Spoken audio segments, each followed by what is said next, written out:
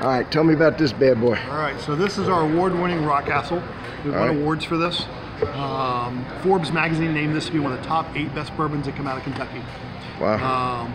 We only release it twice a year.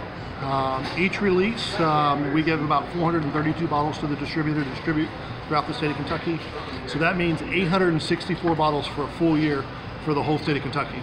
Huh. This is and a Kentucky exclusive? Very exclusive. Everybody wants to try to get their hands on a bottle of it. People fly in from all around the world to just grab a bottle of RockCastle. Huh.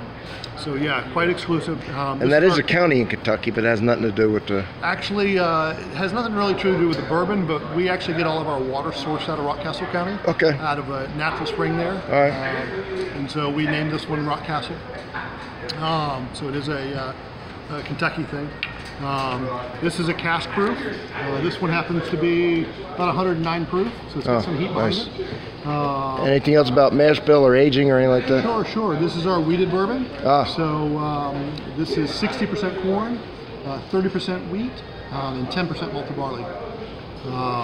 The flavor, I won't even ruin it for you. I'll let you pick out your own flavor. And the what do you say now? Now the name of the distillery?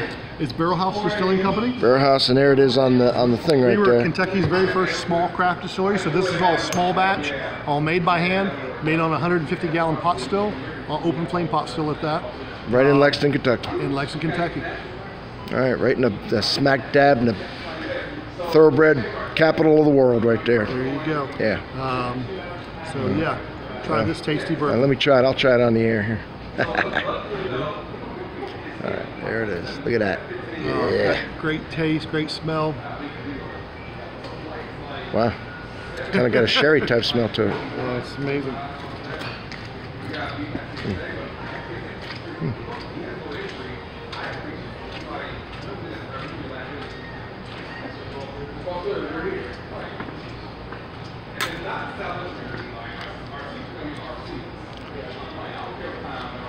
It is nice. It is a tasty bourbon. It is tasty bourbon. It's got sweetness like a sherry to me.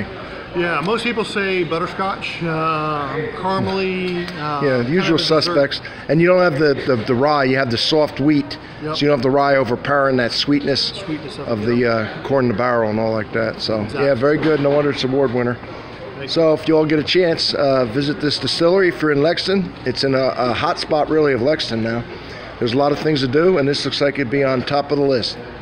All right. Thanks again, guys. All right, Distilled, Brewed, and Reviewed. See you all next one.